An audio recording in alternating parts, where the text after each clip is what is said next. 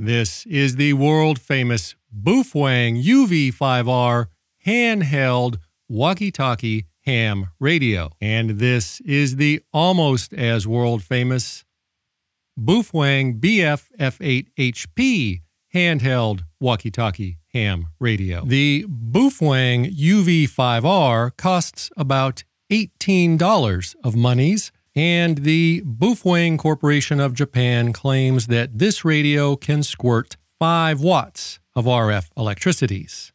The Baofeng BF-F8HP costs around $60 of monies, and the Baofeng Corporation claims that it can squirt 8 watts of RF electricities. There is also a new 8-watt version of the UV5R that is simply labeled as a regular UV5R, but with 8 watts, and that costs about $35 of monies. But I do not have one of those, so I am not talking about that. As you can see with your own matching pair of bulbous oculi for all intensive purposes, both of these radios pretty much look identical. They both have exactly 14 buttons on the front, they both have an identification sticker, and they both have a push-to-talk trigger as well as various other buttons.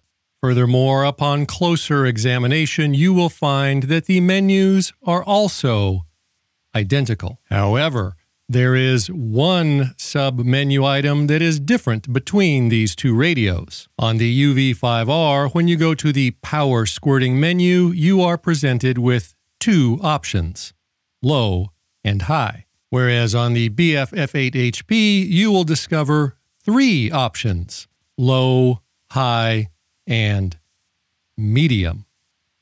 Although I should mention that I have been presented with unconfirmed reports that some BF-F8HP radios come with only the low and high RF electricity squirting options. But as you can see with your very own eye holes, this one has 3 options. And it is at this point that I feel that it is my duty as a licensed radio operator to make it very clear that neither of these 2 radios actually squirts the number of RF electricities that the Baofeng Corporation of Japan claims.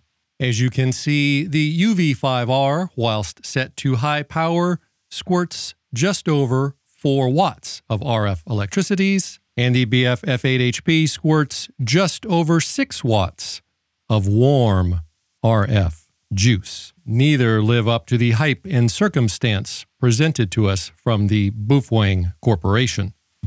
However, as a YouTube's superstar, it is also my duty to point out that in the real world, meaning when either of these radios is not connected to any measuring devices and instead they are actually being used to talk with humans, most people, most of the time, if not all of the time, will not notice a difference between 4 watts and 6 watts or 5 watts and 8 watts when using an antenna attached to the radio, such as this, which is the type of antenna that comes with both of these radios. In other words, 7 or 8 watts is not going to get you any more fars than 3 or 4 watts, or at least not that your human ear will discern or notice. However, if your radio is connected to an external antenna, such as on the roof of your car or even on the roof of your house, you may notice a slight difference, maybe, especially if you are not using a high-quality, low-loss coax cable.